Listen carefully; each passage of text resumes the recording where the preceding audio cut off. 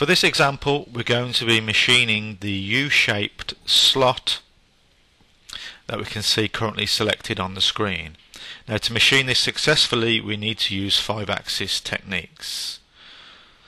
In particular, we're going to be using a curve to guide the tool axis. So the first thing we need to do is create our curve. To start with, we're going to take the U-shaped surface into our surface modeling module, and then we're going to select the center line of the curve and convert it into wireframe.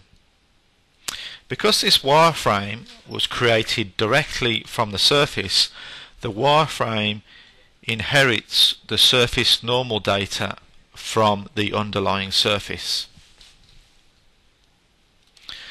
Because we have this surface normal data, we can now use a surface extension command to create a surface which is perpendicular to the center line of this slot by simply putting 90 degrees into the form.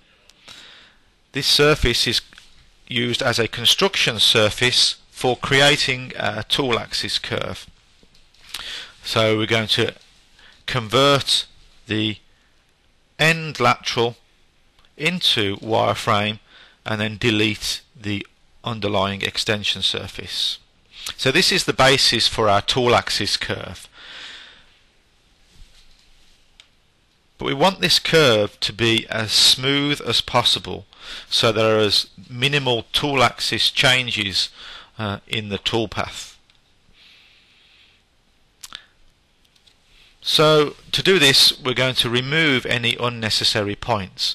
So particularly where the curve goes down into this V-shaped groove, that's not a necessary move we need to do, so we're going to delete those points from the curve.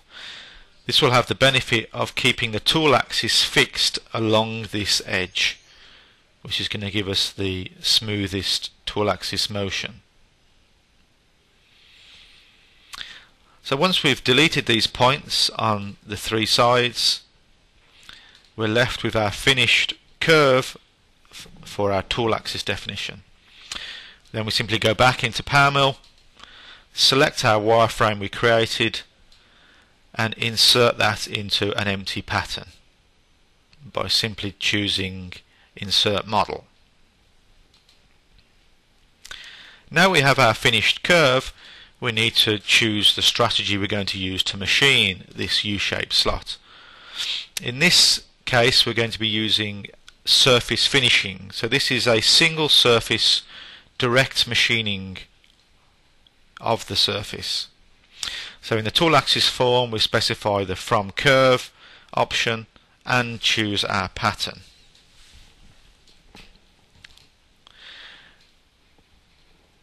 Because we only want to machine the center line of this surface and not machine the surface completely, you'll notice that we have limited the limits to the V only of 10.5.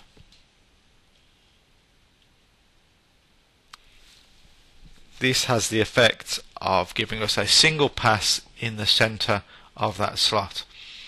And you can see if we simulate the toolpath, the tool axis is fixed through the center of the curve.